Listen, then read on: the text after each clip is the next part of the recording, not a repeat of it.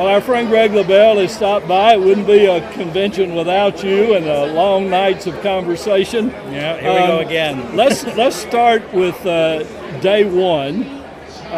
What most stands out about day one? Well, I think, like everybody, I'd have to say Michelle Obama's speech.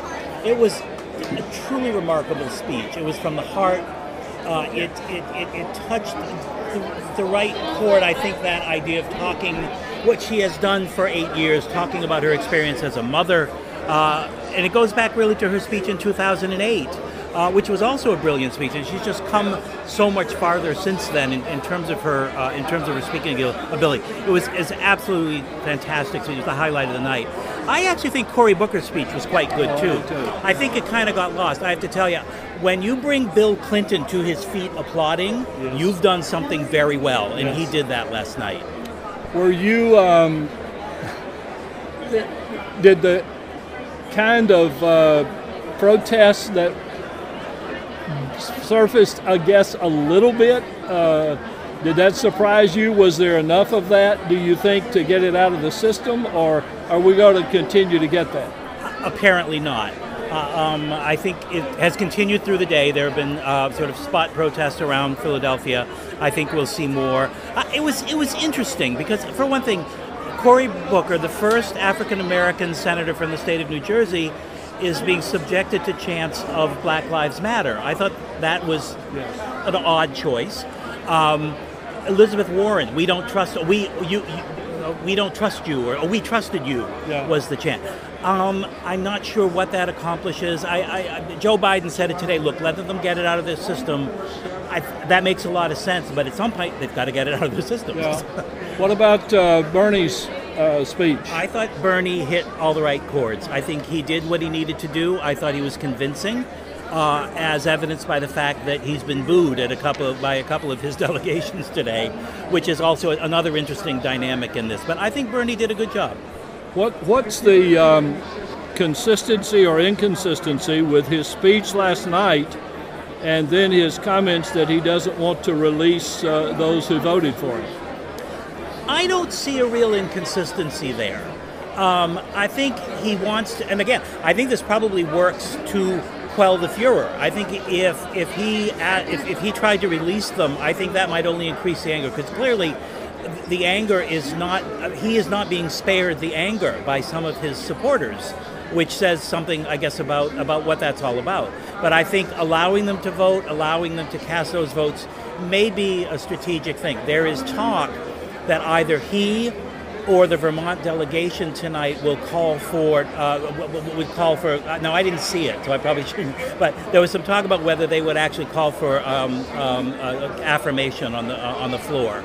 I don't know whether that happened or not because I was in a cab. But would you see him now as in full cooperation and ready to go ahead with a passionate plea to help her get elected? He says he is. I mean, that's what he said last night. I don't think we have any reason not to believe him.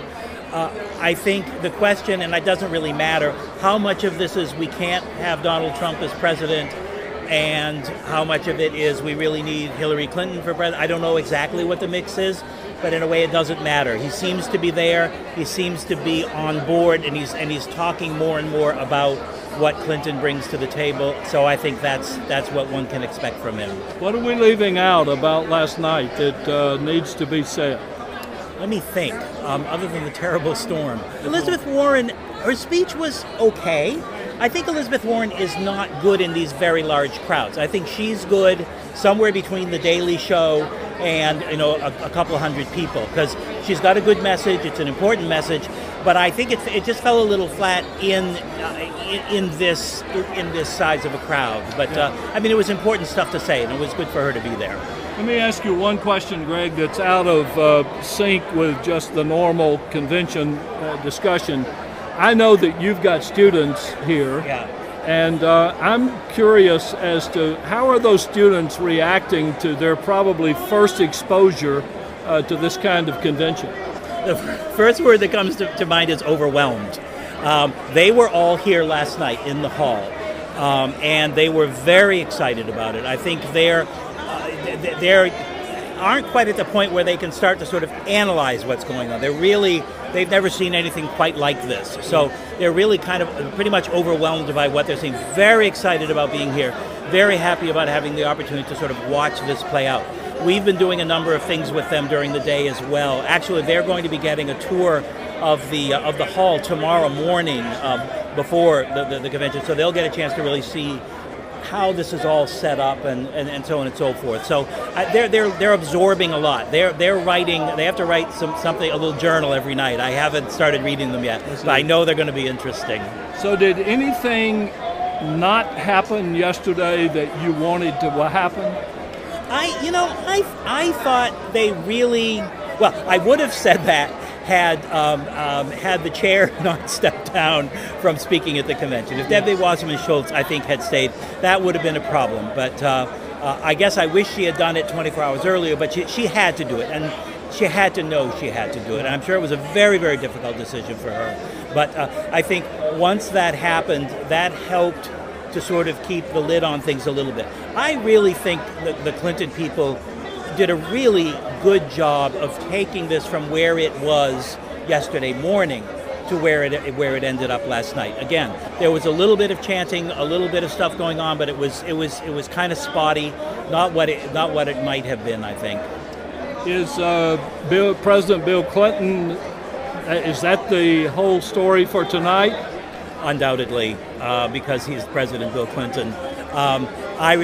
You remember 4 years ago in Charlotte, I mean, he took the roof off the place, and I expect he'll do the same thing tonight. I think the big challenge for Clinton, as a very good speaker, if there is heckling or anything of any kind, he knows as a speaker how to not deal with that. As a husband, I'm not sure if it's going to be interesting to see if he's able to actually fight off the urge to respond. I think that's going to be the big challenge for Bill Clinton up there. And that's going to be about more than just tonight. Yes. That's going to be a long road. Yes, absolutely. We'll talk again tomorrow. Great. Looking forward to it. Okay.